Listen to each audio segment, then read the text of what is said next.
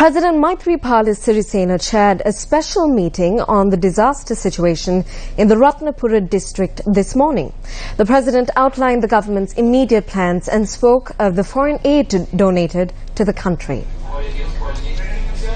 All public officials, security forces commanders, ministers and MPs from the Ratnapura district were present for the meeting held at the Ratnapura Divisional Secretariat. The government will provide all the necessary funds and resources. As was proposed by the gentleman here, I will return in another 2 months to identify the lands and decide on appropriate measures. The National Disaster Management Council will meet tomorrow. After considering the situation across the country and in these districts, the necessary decisions will be made. We have received much aid from foreign nations, including India, in response to the request we made. This aid will also be distributed to the people in these areas as per the need.